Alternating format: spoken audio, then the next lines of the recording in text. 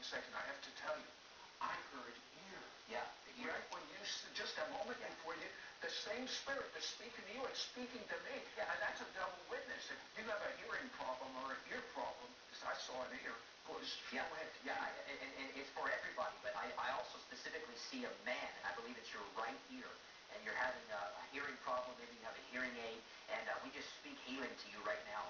I encourage you, take that hearing aid out, test your ear. The Holy Spirit is touching you right now in Jesus' name. I also am hearing areas in the mouth, the jaw, and dental work. And I just speak to your jaw, T&J, going right now in the name of Jesus. That clicking, stop it right now in Jesus' name in your jaw. Now, can everyone have their spiritual senses activated? But you know what? I believe it's not so much you praying a prayer. It's someone reading God's Word. When you read when you meditate on God's Word, what do you do?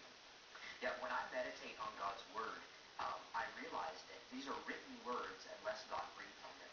So when I read God's Word, I say, Holy Spirit, come and illuminate this to me. Speak to me through this. What happens is I'm reading the Word, the Bible, that